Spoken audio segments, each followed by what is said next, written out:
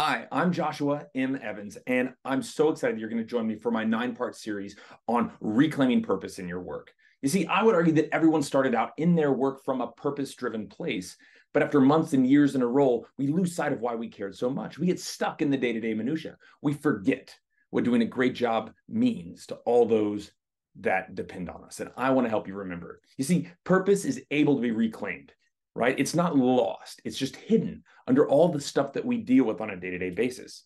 Now, the first thing you need to realize is that purpose is the combination of 4 things, right? It's having a talent that's a good fit for that role. It's knowing that you're contributing to something bigger than yourself. It's having a passion or an enthusiasm behind your work and the knowledge that you're filling a need, whether it's filling a need for your coworkers, your clients, society, or even filling a need for your family.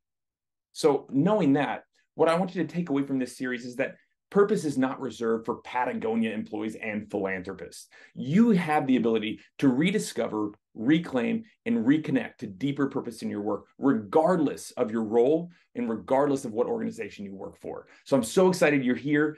Let's get started.